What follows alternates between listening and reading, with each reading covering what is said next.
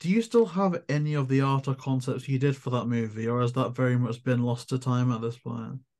No, I have some of it.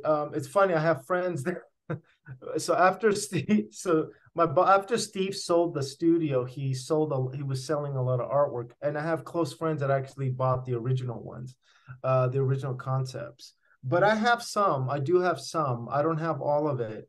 But oh my gosh, I had done so much stuff, and it's just like just really loose sketches and just stuff that I actually want to get my hands on. But yeah, I still have. I think I have the Black Knight. I have the Creeper. I have the Witch. There was other characters too, some sort of merman, some sort of like clown character, but yeah, they're just loose sketches. I mean, yeah, I do have some.